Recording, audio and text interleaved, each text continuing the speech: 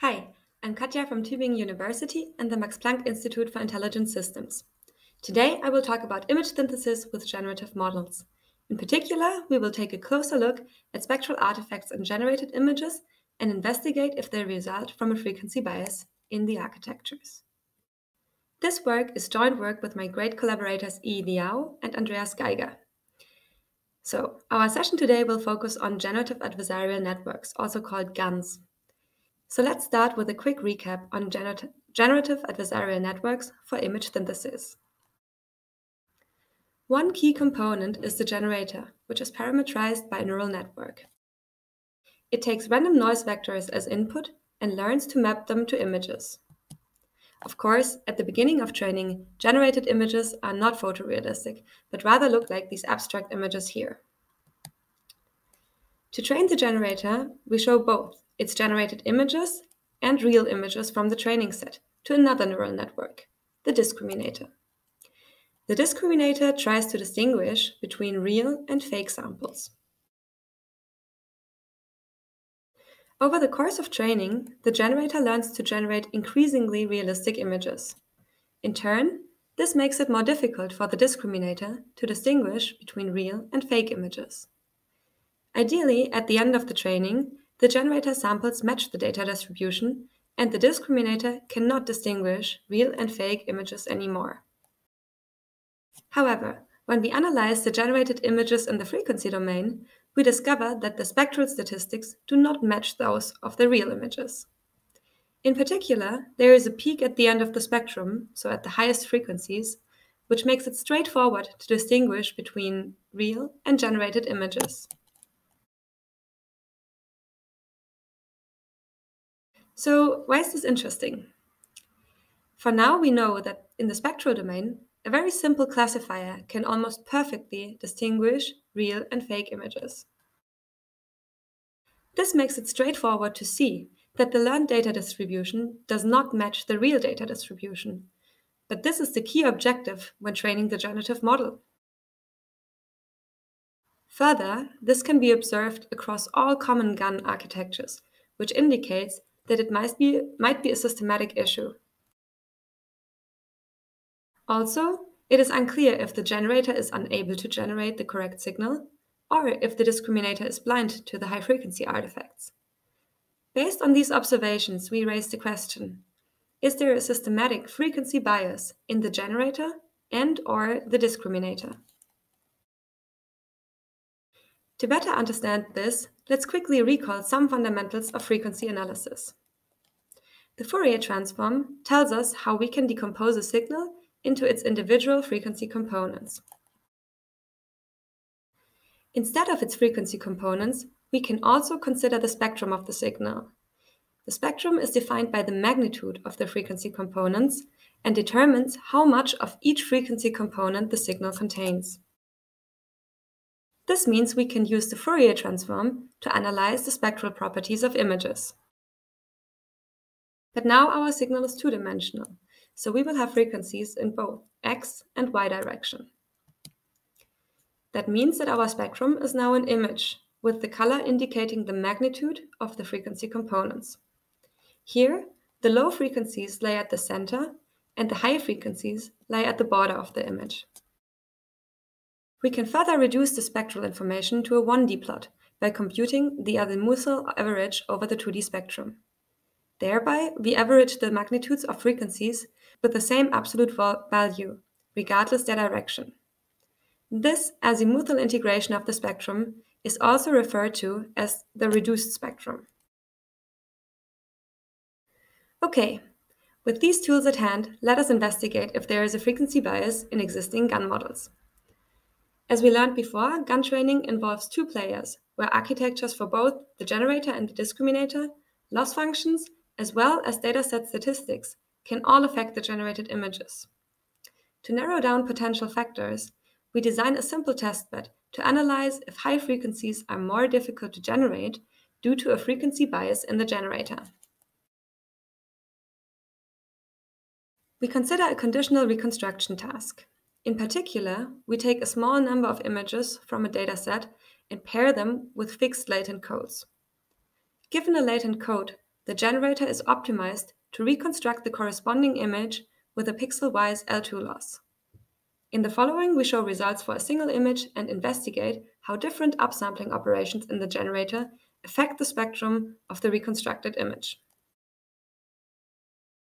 We first consider bilinear upsampling, which is, for example, used in StyleGAN. For reference, you can see the ground truth image on the left. We visualize the reconstructed image and the reduced spectrum compared to the ground truth spectrum. Further, on the right, we plot the relative error between the ground truth, reduced spectrum, and the prediction over the course of training. This visualization allows us to detect how fast low and high frequencies are learned during training, which makes it suitable to detect a frequency bias. Okay, so now let's see how this develops over the course of training. As you can see in the beginning, the reconstructed image is very blurry.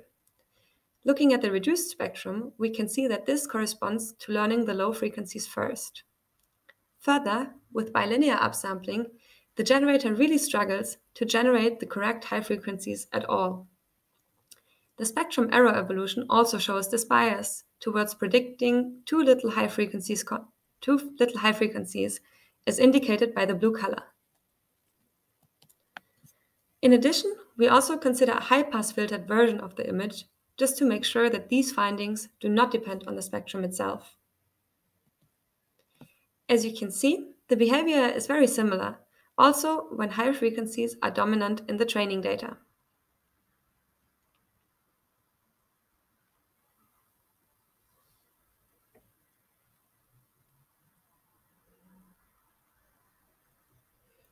Okay, so next we will analyze bed of nails upsampling, which inserts zeros to upsample the image and is, for example, used in PyTorch transposed convolution.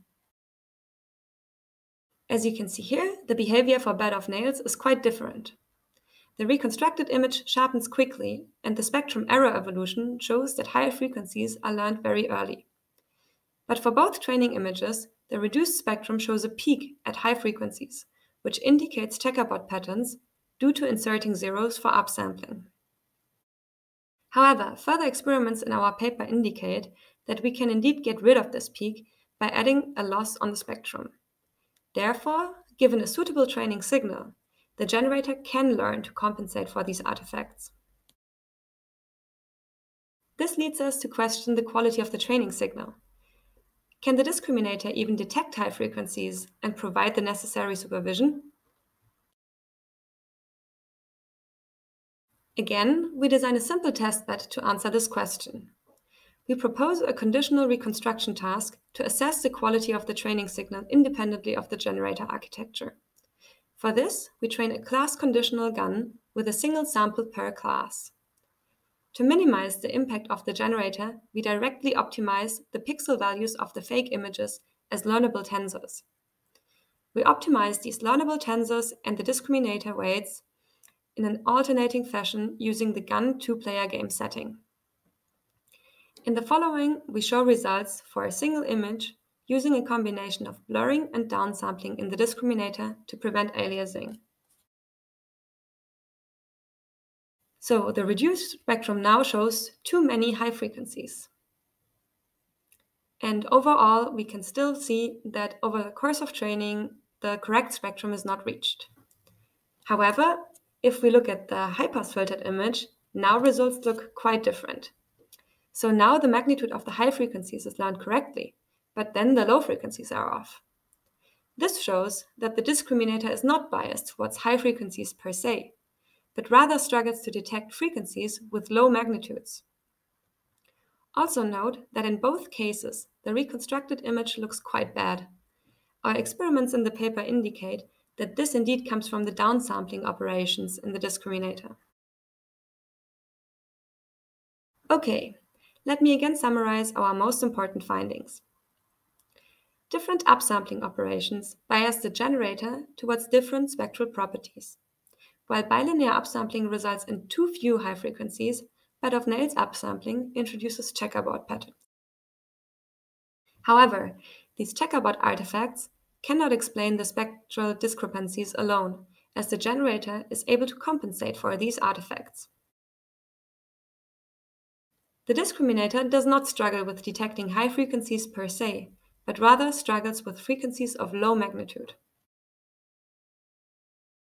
Further, the downsampling operations in the discriminator can impair the quality of the training signal that it provides.